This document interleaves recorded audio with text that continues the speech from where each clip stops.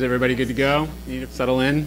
All right, so we'll get going. So I'm going to be ripping through a bunch of data, a bunch of content, and I'm gonna be making a little bit of some jumps, not leaps, but jumps in between how data is connected or some information is connected overall. So if something doesn't make sense to you, please feel free to kind of pop up. We've got a nice controlled audience in here, so it's not going to be chaotic. So if it's not tracking for you, just let me know, and I'll slow down and kind of try to elaborate a little bit more. So part of the process. All right. So the agenda really, what's going to be, what's driving transformation, because this is a transformation conference. What's that pace of change? What are some of the things that are happening? So I'm going to talk a little bit about what's happening in other states. Predominantly, I'm going to talk about what's happening in Florida and how they're doing some of their transformational work and some of the things that they're kicking into. I'm going to talk about Texas and some of the things that Texas is dealing with right now, okay, in their transformational process. And then I'm going to look at a little bit of private sector and what is private sector doing in the transformational space. Collectively, that rolls up to how is it going to influence here in California? What's going to be the step in California where suddenly all of these market factors, because things move around both from public and private sector and flow into California a little bit. So let's see, there we go. So I'm going to talk a little bit right now about some economics, right? And so this is some data from Pew Charitable Trusts. And if you can take a look at this in here, is that we've got Florida, Texas, and California. What you're seeing over here is the change in tax revenue in each state over the last few years. And you can see right now that we've got a trend upward a little bit within the context of both California, which really took some really weird dips here and there. Texas revenue line comes mostly because of one event, right? When public folks talk about, public leadership talks about what are the things that they deal with the most in terms of their planning, and typically the answer is events, right? Because it's the things that they can't plan for. And that event was fracking, okay? So suddenly, Texas went from an annual spend based on some relative income associated with business within the state of Texas in terms of revenues, general tax revenues from oil and gas companies and other, Dell and other entities that are in Texas, and suddenly you've got a boom in fracking, right? And that fracking started to drive the dollar content, right? So we had one client in Texas who went to the legislature and asked for $35 million to be able to do a modernization project, and the legislature gave him 50. Right? They came back, and I'm sitting in a room with them, and they said, we went for 35 and they gave us 50. And they didn't know what to do, right? Because it was completely an oddball model. Recently, that dip that you see was the fact that fracking kind of stopped, right? Some of the oil prices went down, right? And some of that dip. In California, we can see some of that cyclical up and down, right? In Florida, the challenge that Florida has is that they don't do Obamacare, they don't do a lot of federal programs, so their revenue is very tourist-centric, right? And they've got some industry, but it's very tourist-centric in Florida.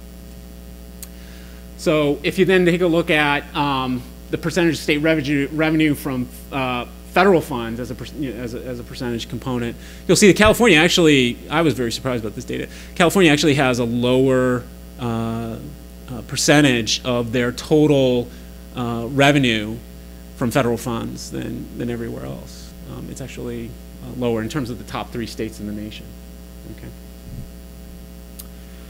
But then if you take a look at the days that each state could run on a reserve, meaning let's say that something like kind of stops in terms of revenue for some whatever reason, okay? Let's say that the legislature locks up. This happened a few years ago. Right? The legislature locks up and there's no more funds available. Okay, California has a 17-day reserve. Okay, Florida's doing a little bit better. They're at about 49 days, 50 days. Texas has a reserve of 120 days worth of cash in terms of what they can do. Right? So, here's one of those jumps I was talking about a little bit. Right, is the sense that you've got this data. in the sense of what, okay, so why in a transformational workshop or a transformational conference, why is he talking about the economics of it all? And the reason I'm talking about it is because that's what's really driving transformation, right? The more the constituency has in terms of expectations of government and how good government is doing in terms of its ability to fund programs directly drives how much transformational expectation there is in government, right? Because there's a big difference in terms of what constituents in Missouri expect of their government against what somebody in Florida expects or somebody in Dallas expects of some, you know, the state government in Texas, okay? So that's the context. Any questions as I go on? Okay. So government transformation. Fundamentally, we need to understand that trends go from east to west, all right? So as an example, in the last financial crisis, when everything hit rock bottom, it hit rock bottom in the Northeast first. It took about 9 months for that transition to come all full-blown into California, to the point that businesses and government in California were actually impacted by the Great Recession. Right? So that process is a continuous historical migration of trends, economic impacts, progressiveness, those kinds of things are happening more from an east to west model. Okay. McKinsey did some analysis. They took a look at and said that 44% of large-scale government transformation efforts really meet the targets. The key that they found is that those transformational efforts were very aggressive. They were not positioned in this, well, we're going to give it a try and see what we do, right? They put out some very aggressive goals, and by forcing those aggressive goals, they were able to meet a higher success quotient. When they tried to do when government tried to do an incremental change, in doing a little bit, they were only 35% of the time were they successful. So incremental change actually has a lower success rate than a much more aggressive change, right? But when you say aggressive change, it has to encompass everything. Right? It has to be bought into. It's not this thing that you kind of just piece together, right? So the data is indicating that in states that are really putting out a very demanding change policy, that tends to be more successful than an incremental change policy. So the 5 critical elements of sustainable government transformation was a study that was funded by a group out of Florida. And what they came to the conclusion with, and this is in alignment with a lot of other folks' positions around it, is that the number one thing is you want to drive large-scale structural change in terms of government. The second element is focusing on the core government mission. Really understand what the focus of the government mission is in the context of that transformation, and then look at potentially outsourcing everything else that addresses it rather than trying to own everything, okay? And we're going to talk about this on the private sector side. Deploying technology effectively is kind of a Captain Obvious point. And then the managed procurement and the contracts is a critical point. Again, a little bit more on the obvious piece. But then the thing that really also is affecting is enforcing metrics and that discipline in metrics in that measurement process. So on Florida, one of the things that we work with, as a company, we have offices in California, in Sacramento, in Austin, and in Tallahassee. And so when I work in Tallahassee, I meet largely with 3 groups. I meet with the legislature, I meet with the governor's office, and I meet with the CIO's office on an active basis. I usually don't meander down into programs or into the different departments. And the reason is that part of what we do mostly focuses on that leadership component, but the other part of it is that in Florida, the legislature reviews projects and initiatives on an annual basis. So let's say that you go and you put in a BCP and you want to do something over the next 5 years, right? Typically you get a lot of that money, there's some oversight to it, but the legislature really doesn't get involved on a deep basis unless something's going wrong, right? And they pull you out and they say, okay, what's going wrong? In Florida, you have to step in front of the legislature on your initiative and defend whether or not it's gone right. And I kind of call it feeding them a noodle through a straw model, right? So they force you to validate the program or the project that you're doing on a year-to-year basis. And if it's not going well, they terminate at that point. So they've removed that administrative authority from the departments. They've removed that go, no go, lump sum budgeting element from the departments. And the legislature's taken that ownership back because so many businesses and constituents, and again, Florida is a much more conservative state, so there's some different things there, right? So you have to incorporate some politics into that. But overall, Florida has a much more micromanagement perspective, right? So you could say, okay, Florida is a unique case. Right? Texas is very similar, in fact, right? So there's a group in Florida called Florida Tax Watch. They work collaboratively with the legislature, and they monitor all the bills, everything that's going on, and if they don't like it, they scream like crazy in the papers, and they make a big, big deal about every decision that's made, right? And that invasiveness from Florida Tax Watch has become much more aggressive in the last 6-7 years, okay? Associated Industries of Florida, they run a full pro-business model. So they're trying to actually push all taxation down as much as possible within the construct of Florida to be able to either attract business or be able to facilitate more growth and profitability out of the Florida environment, okay? In 2005, it was the last time they did it. Well, since 2005, they've done away with the state CIO office twice. They not only just fired the state CIO, they got rid of the entire department. Right? The governor came in and said, yeah, it's a waste of, literally, not my words, their words, paraphrasing, it's a waste of money. We're not spending any money on this. And so finally the legislature kind of put a bill together in 14, and in 15 they just started to reinstitute the CIO's office again. And it's 25 positions, and it's a policy branch. Purely policy branch, okay? Their focus is driving consistency and accountability through whatever investments they're making in technology within the state because they have such a low success rate.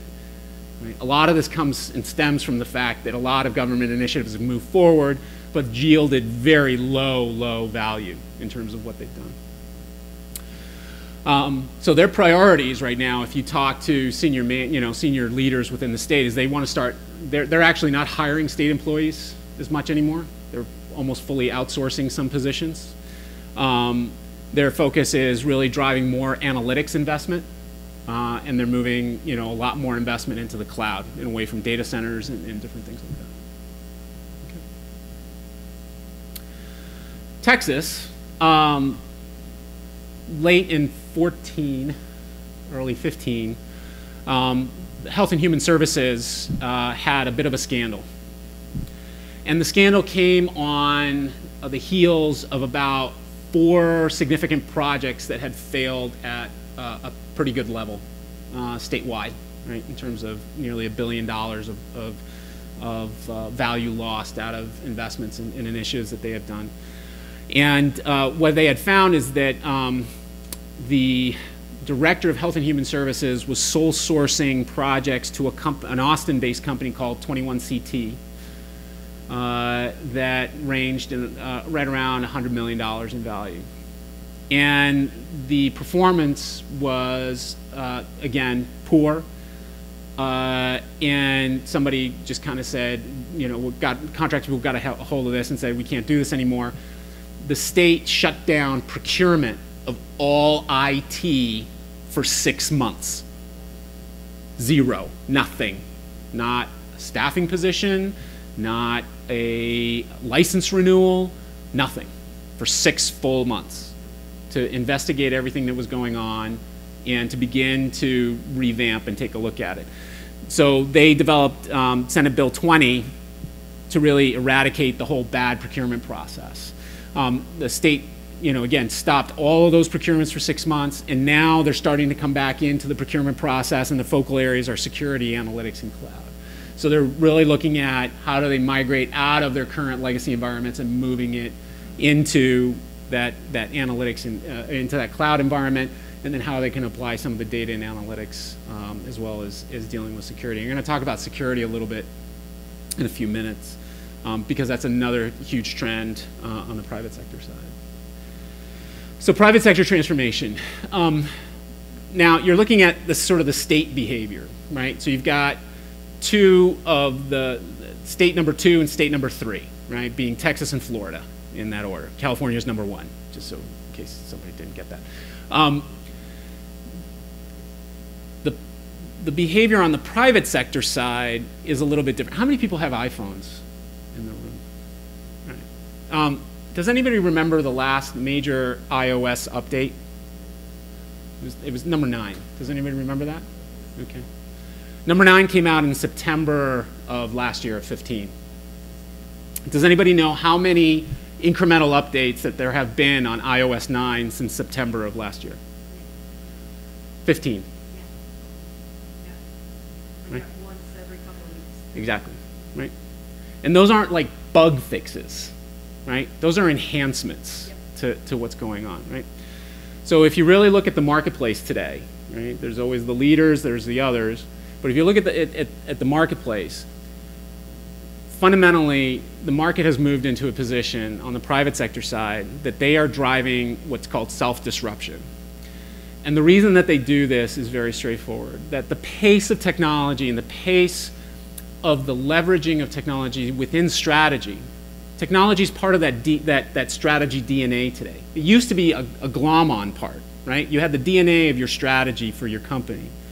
And then you would infuse technology into that because it would give you, you would use it as an accelerator. Today, if you talk to most CEOs, who are typically financial or business, very, very business-focused people, they will acknowledge or talk to you about how virtually every single strategy they have involves some technology component associated to it. So technology is embedded in the DNA of strategy today. It is not an addition to the strategy, okay? And so in that self-disruption process, the reason they need to do it is because they need to push the markets into transition. And I'll talk a little bit about what that means. So in the disruption process, they're looking at anticipating what's going to happen. They want to capture some of that revenue, and they want to lead the market in that space. Because if they don't, what happens is the company gets into an incremental gain model. And if you're growing incrementally on a year-to-year base, you're not meeting the pace that Wall Street is setting for you in that expectation. And if you're not doing that, you're starting to fall off. So what they're doing now is they are reinventing industries every 12 to 18 months. All right? So let's talk about hearing aids. I'm not going to ask anybody who's got a hearing aid here. But hearing aids, right? Very common thing, very normal thing. Okay? Just like maybe a dental implant, right? But hearing aids, established, you think it's kind of boring, all that kind of thing. The hearing aid industry, as an example, transferred production of all components of the major part that fits in your ear, right? There used to be manufacturing places that would make these things. They went from 100% from that traditional manufacturing process to 3D printing, right? Everybody's heard about 3D printing? In 500 days. In 500 days, if you were not a 3D printing earpiece, whatever manufacturer, you were out of business. They don't exist today, right? So in late 14, that transition happened. Companies went out of business within less than 500 days because of that transition. All right? There's other examples. You know, Wang didn't make the transfer from microcomputers to PCs, so they went out of business. Lucent didn't believe in VoIP. They bid it, right? Cisco, everybody knows Cisco, right? They bought a company called Flip. And I don't know if you ever remember that flip phone, or that flip video camera. It would look like almost like a brick, like an iPhone thing, right? So they spent a lot of money on that company. Within, I love this story. Within 2 months of the final acquisition of that, iPhone had introduced the fact that it could do video on the iPhone that was better than what the flip device could do. Flip was dead and gone within 2 months, okay? So what I'm trying to share with you a little bit is the fact that the pace is accelerating. And the pace is accelerating not because some, I don't know, cartoon character or movie character is sitting in an office somewhere in Silicon Valley dreaming up all of this stuff and divining it on us. The pace is changing because we, each of us as individuals, have this insatiable consumable process, right?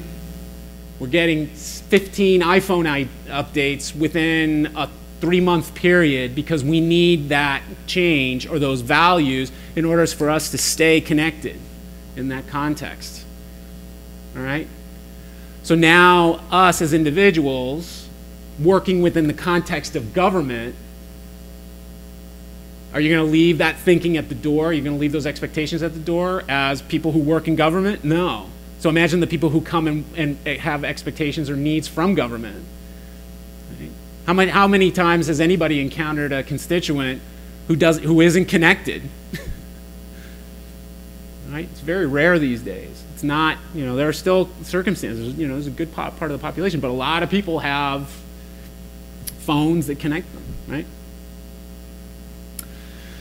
So what a lot of the focus is today is on cloud mobility, but it's really pushing into the space called Internet of Things.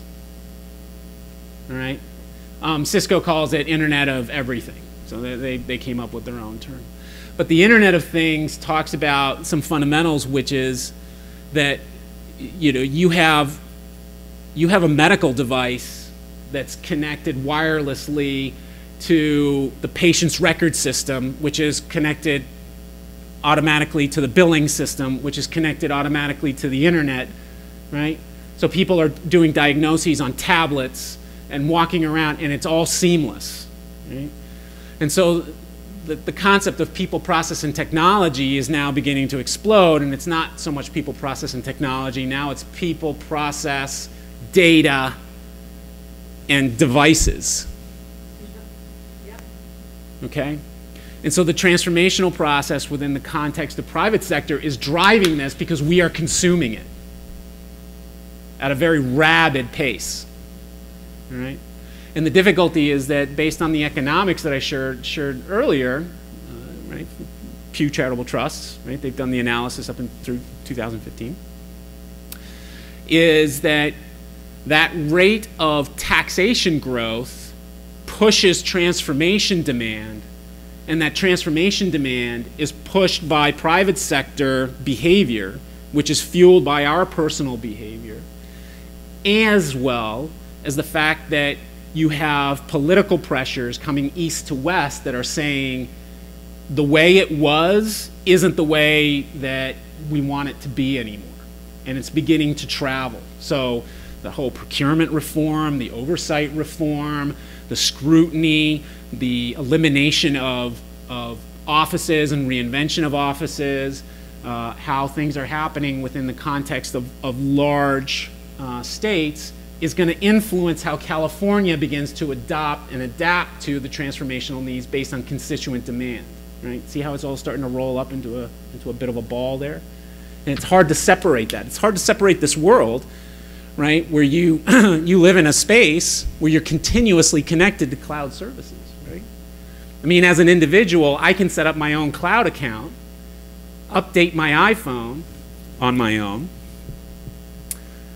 download apps, install them, learn how to use them, and I never, ever have to call an IT person. Ever. Okay? The transformation is being pushed in, right? And the challenge is, how does government respond to that? How do you deal with that from a fiduciary perspective? It's like, look, we're not in a risk business. We're in a safe, we have the responsibility of tax dollars. We want to use those tax dollars in the most effective way possible, right? We don't take risks, right? We do things that are known and solid, right? And the thing that you start to find is in this environment that government's saying, hey, we have this thing, we need to transform, we need to move into this direction. And it's like, okay, we're going to do it this way. And then 3 years later, you pick up your head and say, okay, well, we're ready to go with this thing because we've gone through our approval processes, our funding processes, and all those different things. And suddenly, you're 5 iterations behind everything that's happened, right? I was talking to somebody recently who said, our technology group has been evaluating Office 365 as to whether or not we're going to go to Office 365 for 18 months. Right? The whole world is moving into that cloud space, right? And government is saying, hey, look, we don't just jump into stuff, right? We've got to evaluate if this is going to work. How does it affect our security? How does it affect different things, right? That evaluation period suddenly, Microsoft is going to sunset 365 in some cases as some entities are moving into 365, right? So what are they going to do? Are they going to start the review process all over again? Okay? And then and you sit there and you say, okay, look, how do I deal with this shift? How do I deal with this change, right? So let's take a look at, cloud as an example, right? You've got Amazon, Google, and Microsoft, right? Amazon Web Services is the Amazon cloud, right? So here's a little bit of data coming through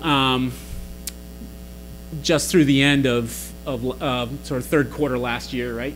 So Amazon Web Services right now is growing at a rate of, this one was at 78%. I saw other data, it's 87%. So somewhere around 80% per year is Amazon Web Services growth right now, okay? By 2020, the forecast is that they're going to be doing right around $40 billion worth of web services, right? So I talked about the ear thing, the hearing aid thing, right? People who weren't adapting, right? HP is about to split. Did people know that? HP is going to split into 2 separate companies, okay? All right. So these companies, I can tell you right now, there's people here who are saying we've got to shift, and whether they can shift fast enough to decrease the amount of bleed that they've got, right? But the leaders right now are Amazon, Google, and Microsoft. Microsoft Office 365, Google, right? You got Google Drive. I go online, I don't have to sign up for anything. I've got equivalent to Excel, Word, email, calendar, everything integrated. Do I have to call IT? No. Do I have to call anybody for permission? No. Okay? So the pace is coming. All right? So this just gives you a little bit. Salesforce, is really known as that sort of that cloud provider. They're half of what Amazon is doing. And Amazon, by the way, the core business does $88 billion a year, right? And so this is a small part. But in that core business, I think in the last, 8-9 years, Amazon has turned a profit in 3 quarters until they applied or created Amazon Web Services. That's their cash cow. They either break even or lose money on Amazon.com, and they make all their money on Amazon Web Services. All right? It's forecasted that by 2018, I think this is the right figure, by 2018, Amazon Prime will have as many subscribers as Google, Apple, Netflix, and Hulu combined. Right? That's their push, right? And their push isn't going into the ether. Who's it going to? Right? I go sit on a bike at the gym and I watch, Netflix when I'm on my, working out, okay? The consumption is us, and that begins to drive that cycle a little bit. So now that we've laid out that data, what are those drivers? Why is, where is that kind of change coming from, right? We've got the state change, east to west. Right? I was talking to some people this morning in North Carolina, they're riffing people all over the place. Okay? They're changing the structure of how they're doing business. right? It's east to west. It's coming. The migration is coming in terms of those sort of trends, right? The dissatisfaction at the legislative, political level for tolerance of projects, platforms, programs is becoming more and more constrained. So what happens, right? So what happens in that process, and how do you deal with that transformational component? Because it's not something that you sit there and you get to pick and choose how the transformation is going to happen for you. It's thrust on you, right? You suddenly look down and the basement's flooding, and it's like, okay, how do I deal with it? So this is a model, excuse me, that I developed about 20 years ago. And what it talks about, and I've matured it over time, so it's not static. But the thing is that we talk about time and we talk about what phase you're in, right? So let's look at this, sort of this initial box. This is kind of maybe where you are initially. As you move, as you go into that next iteration, which is this orange box, okay, there's an overlap between the two. And that overlap is what you keep. Right? People, process, and technology, this old people, process, and technology, to be able to do your transformational shift, this goes away in some capacity. Either people get retrained, or they get riffed, or they get fired in private sector, or laid off, okay? The technology gets retired, legacy systems go away, right? And the processes get re-engineered to meet the workflow needs, okay? But what that does is it creates a gap in here. And so now you have not people, process, and technology, but you have people, process, data, and devices, okay, because technology is now splintering out. And you have this gap. You have this gap in here between what you still retained as being core capability and what that outer edge is in terms of the next transformational iteration of who you are. Okay? There's a gap in here. This is where the risk lives, and that's where that readiness component, or how capable or how prepared you are to be able to move into that next state of transformation is. This is where it lives, is in this gap. Because as you phase from here into here, this is what you know, this is what's new, brand new in developing this. And that's that readiness measurement. That's that thing that really affects success versus failure. Does that make sense? It's late in the afternoon, I get it. Okay. So on the decision-making side, there's really two root causes in terms of how you're making decisions associated to that transformation process, okay? Insufficient motivation and cognitive bias. All right. I was going to bring up an example that I hadn't brought up yet before I dig into this a little bit. In 2015, JP Chase, Chase Bank, right? Everybody knows that? Made an announcement that they were upping their internet security budget. And did anybody hear about this? They went from $250 million per year to $500 million per year, just on internet security.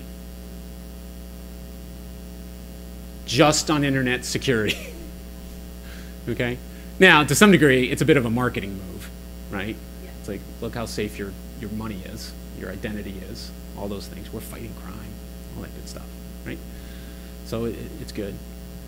But at the same time, you're looking at a shift of doubling in proportion.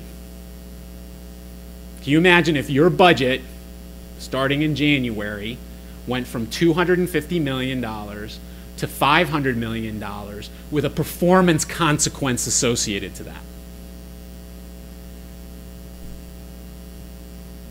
That's heady, right? I mean, think of, there's people who are like losing a lot of sleep right now. Okay? It's that level of movement and that speed. Right? And again, it reflects back into that private sector disruption process, because if you look at something that Microsoft releases, or potentially Google or Oracle, EMC or any vendor out there, right? Suddenly their life cycle on that product is 18 to 24 months before they completely restructure that product. Right?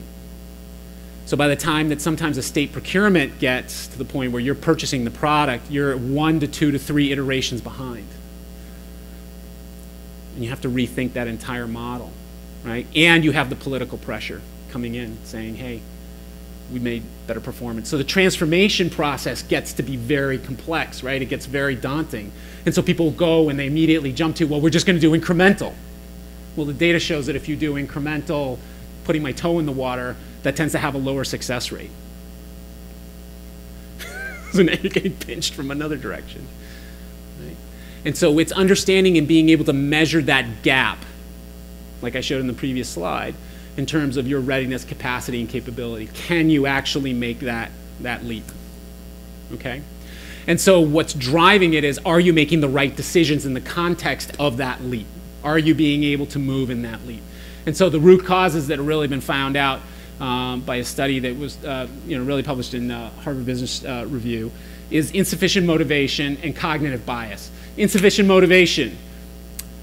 What is the average tenure of a millennial in government service?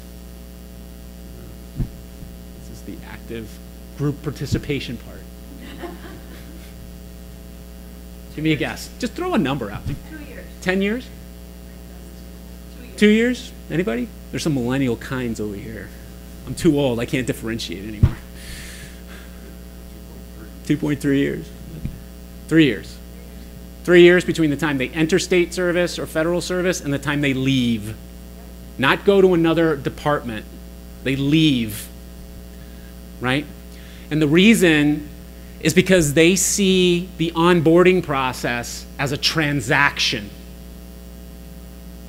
not a relationship. And because it's a transaction, it's a disposable entity. It's a disposable thing. It is not a relationship that they have buy-in into what they're doing, okay? And it's just simply a generational issue, right? Again, the data is there, right?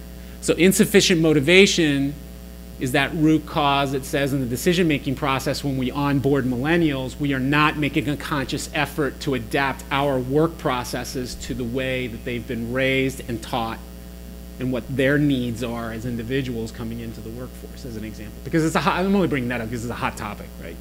It's a thing that's being brought up actively pretty much right now. Okay.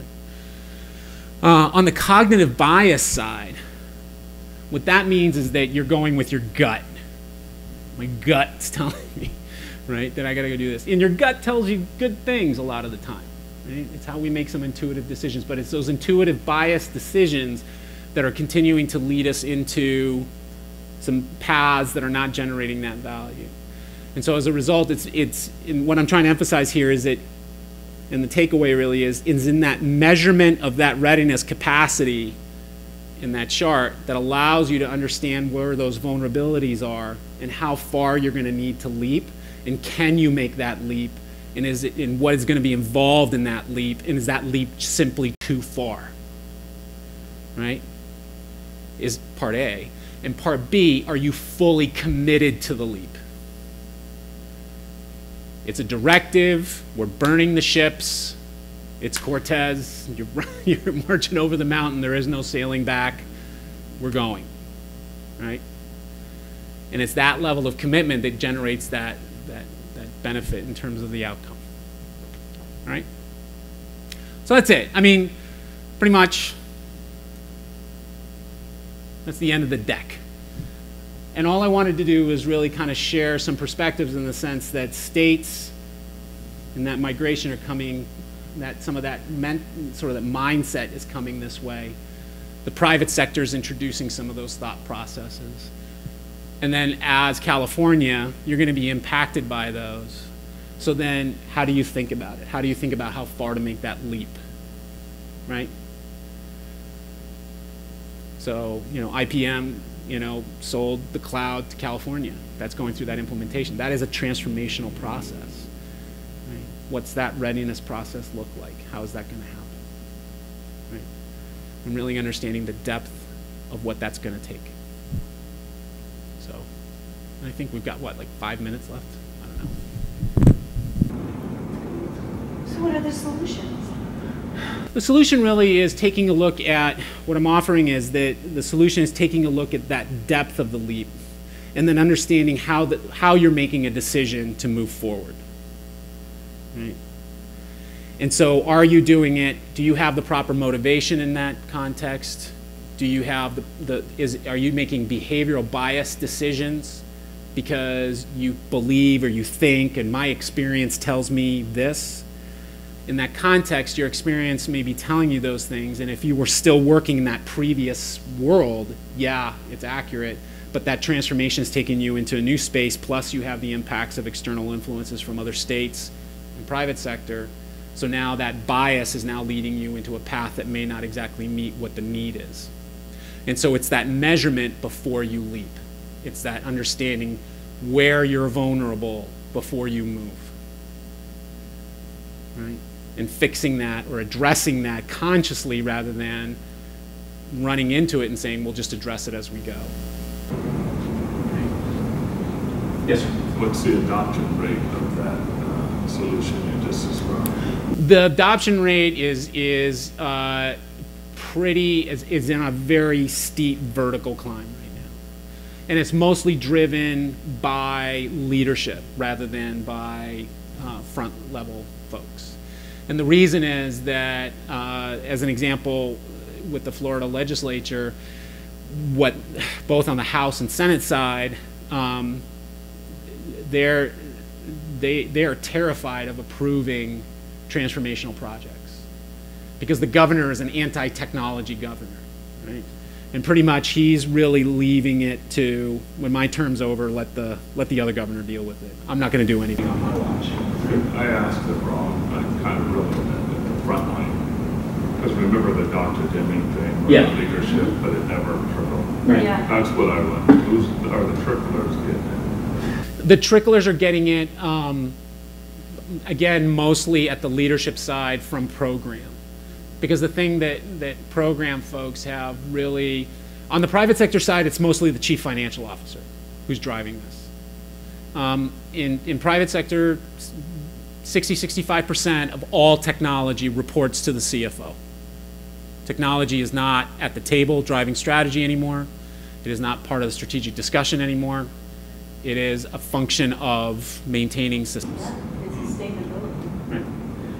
So the CFOs are now driving that based on business need. Because again, let's go back, right? So as scary as that statement is, and it's not meant to offend, take a step back for a moment, right? Let's talk about your iPhone again. Do you need IT to do the update to your cell phone? No.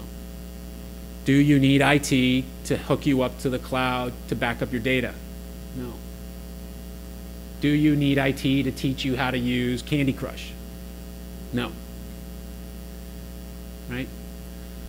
So the challenge is that business is now driving more in the private sector of those elements. And that driving influence is beginning to influence best practices and trends within the context of where government is going and what the expectation of constituents are on the legislature, the people that they elected. And the legislatures, you know, I don't know how many people deal with legislators, but they're not like the most tech-savvy people. They're trying to deal with, you know, fundamentals. You know, is the water clean? You know, are people being taken care of? That kind of thing. So there's that blend, but it's measuring that gap in transformation. And so leaders within program are saying, look, I'm getting directives to do this. I need to know where the landmines are. And that's where they're really adopting it, right? In the sense that you're not going to have a manager who's a PMO manager or a program manager come in and say, we're going to do a readiness measurement just to see what the gap is, right? Because they're getting the pressure to deliver. The person who's driving that is the deputy director or the director saying, I want to know where the hole is because I don't want to have to be sitting in front of the ledge 9 months from now having to explain why and why not. Right? I want to know where the gap is so that we don't just stumble into it anymore. Because the consequence is too high. The forgiveness pattern is gone. Right? Because why? Because I get 15 updates to my operating system on my phone in 3 months. Right? And it's like, it's sort of like that mathematical thing, right? You know, private sector's on a sine, government's on a cosine. So, you know, you have that sort of inverse kind of model going on. I don't know if anybody remembers that. But, you know, it's counter, right? And it's not like you can turn on a dime. So it's how do you bridge that gap, and how do you take those transformational steps, and the fact that you measure that gap, understand the vulnerability, then move to be able to be very transparent about where those vulnerabilities are, right? But then don't rely on the biases that you have or the lack of commitment that you have in that level. Does that kind of answer the question? Oh, yeah. Any other questions? It didn't put anybody asleep, so I guess that's a good sign. Was this helpful at all? Was some good data at all? Yeah. Okay. All right, good. All right. Well, I think it's cocktail hour, I think, somewhere. All right? Okay, good. All right. Thanks, everybody.